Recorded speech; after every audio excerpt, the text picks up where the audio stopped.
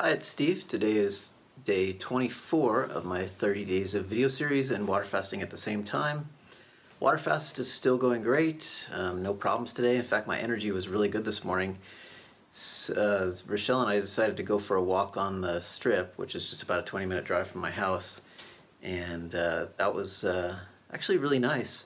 We were out for about 4.5 hours, and I just paced myself energy-wise and just took some sit-down breaks, walked fairly slowly, but there was no real issues. So that was really nice. It was nice to just get outside more and go out. It's been pretty cold out today, which is really unusual for this time of year in Vegas. Normally the temperature around now is like in the upper 80s or low 90s or so, but today was like in the 50s, so it was a bit chilly out. And I noticed on this fast, I'm definitely more sensitive to the cold, so it feels like often 5 or 10 degrees colder than it really is. So when I'm outside and it's like 55 degrees, I'm just like, brr. It feels like extra cold. But that's just a bit of an adjustment. And otherwise still going well. For Conscious Growth Club, I'm really happy with how well that's been going. We just opened the registrations I think it was on April 28, and we're already up to 61 members now, so that's really awesome. And I've only been promoting that so far just to the people on the early access list. So I haven't even put up a link to sign up on my website yet or emailed my main newsletter list about that yet, so I'll probably do that this coming week. Then we'll probably get an influx of more members when that happens.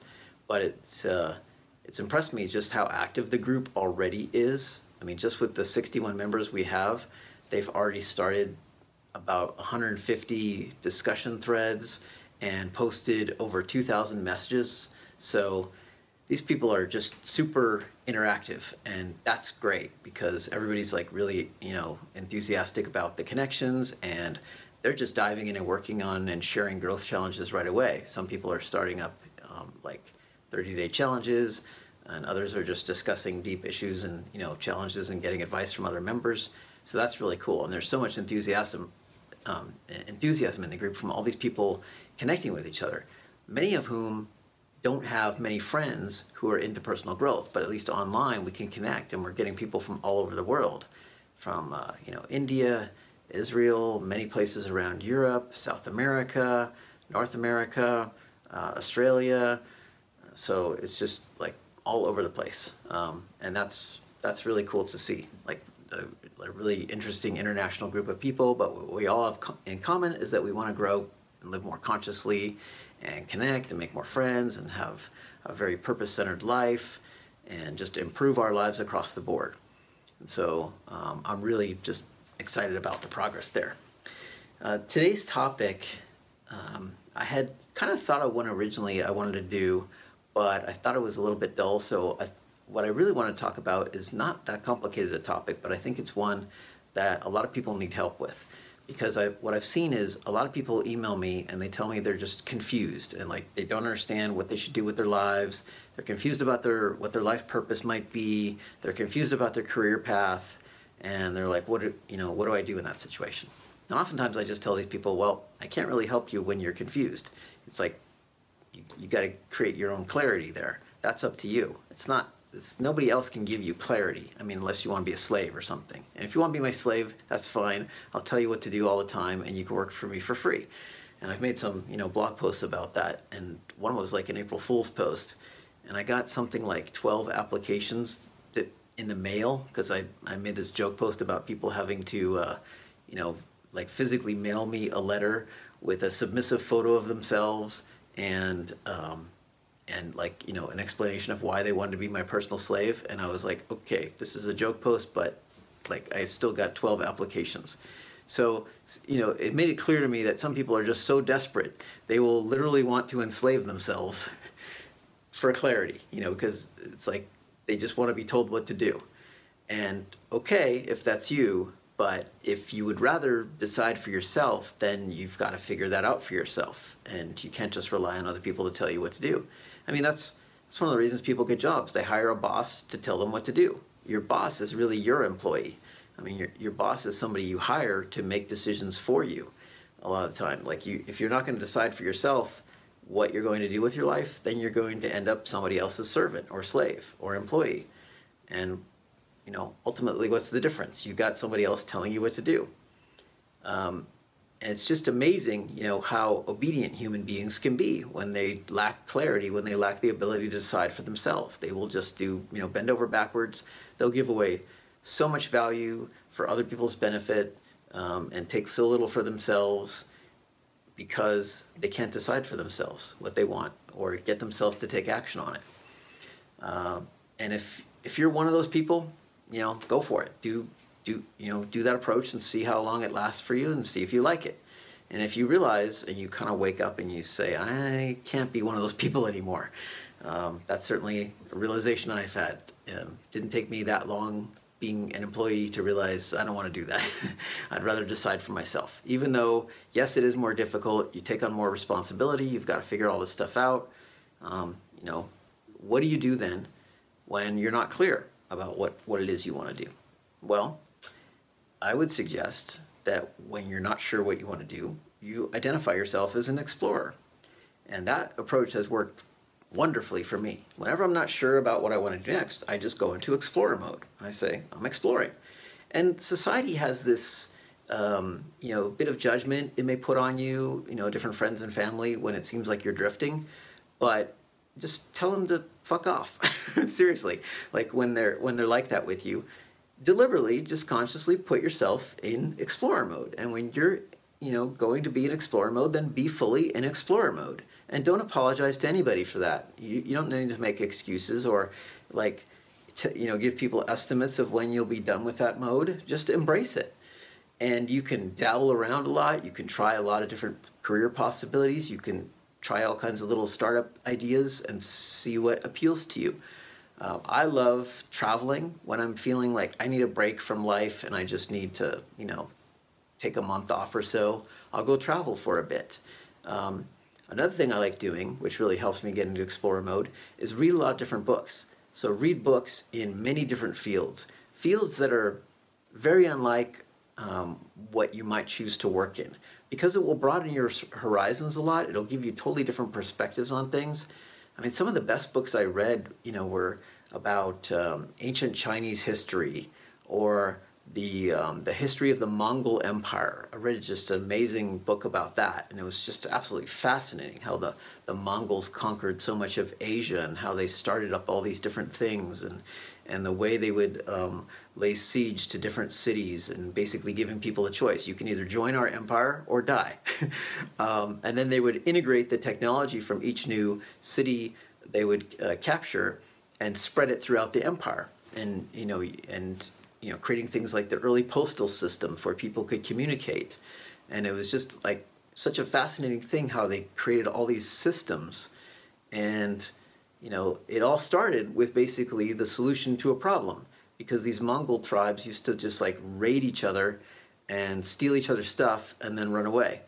And, you know, the man who eventually became Genghis Khan, I think his name was Temujin, he basically said, you know, screw this. Why do we keep letting them run away? Let's hunt them down and kill them when they attack us, so then they can't keep coming back at us.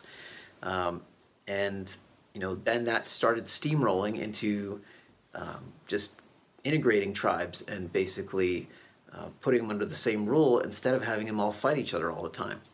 And Chinese history is much the same, where you have, you know, these periods where there's like this central strong empire, and you know, maybe it splinters into like hundreds of different smaller kingdoms, and then the smaller kingdoms all fight each other, and then they start combining again and you know, creating one giant empire, or maybe a small group of say 3 of them or so.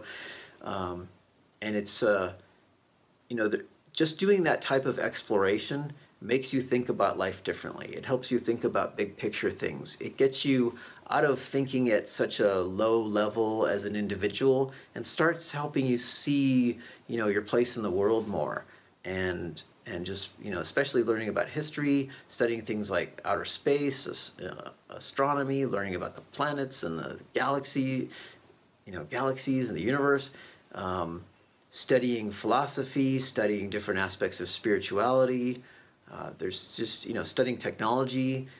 There's so many different directions you can go with learning. Dive in and learn music or learn a new hobby. And through that process of exploring, you get to know yourself better. You get to learn more about what your strengths are, what's exciting to you, what isn't exciting to you. And feel free to give yourself absolute permission to just make all kinds of mistakes during this time. Don't put so much pressure on yourself to perform. This is not a performance time. This is a time of gathering new ideas and having new experiences. And so often, clarity just somehow comes out of that chaos. It begins to bubble up. And you know what? If it doesn't bubble up, that's entirely okay, because some of the most interesting people in life, they stay in explorer mode for many years, sometimes decades. And generally, they tend to love it. Some of the most interesting people I've met have had like 40 or more different jobs in their lives, because they just keep changing and shifting and going with the flow of what excites them in the moment. And you know what? There's absolutely nothing wrong with that. It can be a grand adventure to live that way. You might think there's like one thing you have to find as your true passion in life. And I think for many people, that's BS. For me, one of the reasons I chose to name my website after myself and make it about personal growth is that I realized my passions are always shifting and changing. They're always moving, and I love to explore and grow and learn. And I didn't want to start a singular type of business that would keep me stuck in just one type of mindset. So, I learned this lesson from my computer games business, because after running that for 10 years, I just felt like I outgrew that. I just didn't want to keep doing that same type of thing over and over again. I still think it would be cool, to work in the computer game industry. I don't have a problem with that. It's very creative. There's a lot of things I still like about it. But I don't want to be limited to just that one thing. I don't want to center my whole life around just making computer games. I want to be able to explore all kinds of other things. So when I was looking to retire from that business and start a new one, I realized I don't want to be a serial entrepreneur and just start one type of business after another after another. I want some kind of vehicle that serves me as an explorer, that serves me well when I'm in like focused work mode, where I know what I'm doing and I've got a clear purpose and mission, but also that still serves me and can still generate income for me and fuel my lifestyle when I'm in explorer mode. Even if I want to be in explorer mode for a few years, I want a business that can support me being in that mode. So I realized, what kind of business could I create to do that? It would be a business about personal growth. At least that's one option, because I can never outgrow growth. So anything I do of an explorer mode can be integrated under the umbrella of personal growth. And then I can create value for other people by sharing the lessons and things I learn along the way through that process of exploration. So since starting this business, so much of my life has been about exploring, traveling, exploring different types of relationship styles, building different skills, connecting with different people, doing workshops on a wide variety of topics, writing, more than 1,000 articles, I think about 1,300 articles about all kinds of different topics as I explore them. And so that creates value, of course, for myself by doing the exploration, but also for other people by sharing what I learn along the way. So that's just, one fairly simple business model, but it works. And how do you monetize that? There's lots of ways to monetize it. I monetize it with advertising, with affiliate, sales, joint venture deals, doing workshops, and now, of course, with Conscious Growth Club. And does it monetize well? Yeah, I would say so, given that Conscious Growth Club, 61 sales in about 9 days times $2,000 per sale. Do the math. It can be very lucrative when you do something that you're really passionate about. But that passion doesn't have to be just one thing. You can be passionate about a lot of things. I'm passionate about exploring relationships. I'm passionate about learning new skills and traveling. And, I like public speaking. I'm enjoying doing these videos. And this is a new thing for me. I haven't been doing hardly any videos. And so just doing this 30-day video thing. I'm passionate about health and detoxification. So, 24 days so far with no food. That's a hard one to be passionate about, but as a temporary experience, I can do that. Now, if I started a business that was about fasting or about productivity or just about one narrow focus, I'd be bored stiff after 2 or 3 years of doing that. I don't want to be this person stuck in some niche where that's like what I'm known as, and that's my branding, and that's my focus in life. Screw that. It's like I want to have a much richer life than being stuck in some, tiny little box that I have to be loyal to for the rest of my life. So if you've been falling into that mindset that you've got to pick your one thing and your family's pressuring you to do that, again, just seriously tell them to fuck off. It works. And, if they come at you again, just tell them to fuck off again. And they'll eventually get it that, you're not going to follow their model. You can follow their model if you think it's going to make you happy. But if you're more like me and you have my mindset where you don't want to be stuck in a box your whole life. I've never worked in a cubicle. I don't understand how a human being could honestly do that. Why put yourself in a cage? If you're not the kind of person who could ever find yourself just in a cubicle without being miserable, then don't do that to yourself. Follow a path of exploration and allow yourself full permission to embrace that. And don't let anybody tell you that there's anything wrong with that. If they do, just kick those people out of your life. There's plenty of people out there like me who think that the boxed approach to life is utterly stupid. Yeah, that sounds judgmental, but the judgment is really of myself, like the part of me that almost succumbed to that. And it's like telling myself, my past self was stupid for even considering that approach because of just how ridiculous it is to spend your whole precious life in just one tiny little box and that's all there is to your life and how narrow your focus is going to be. And, there's this idea that if you want to become an expert in something, you have to narrow your focus and go deep into that one thing. And that's honestly, there may be some truth to that in some fields, but for the most part, it's nonsense. Because some of the greatest experts had the broadest set of skills. Take Leonardo da Vinci, who was just a genius in so many different fields. Mathematics and art and science and anatomy and so on. And it's like he had all these different skills, botany, so many different areas that he was skilled in. And that just broadened his knowledge. And the interesting thing is that when you study many different fields, you'll make all kinds of different connections in how reality works and how things work. One of the reasons I've succeeded well in personal development is that I don't necessarily run my business the way other people in the field do. I bring in so much outside knowledge, like I rely on my programming skills or my understanding of technology, or social skills. I integrate so many different things into the way I work, and I like that. I like that I'm just as comfortable spending days, writing my own PHP plugin for WordPress as I am giving a talk. Like next month, I'll be giving a talk at the Health, Healing, Happiness conference here in Las Vegas, and so I like being able to explore all these different variety of skills because you never know how they're going to combine together.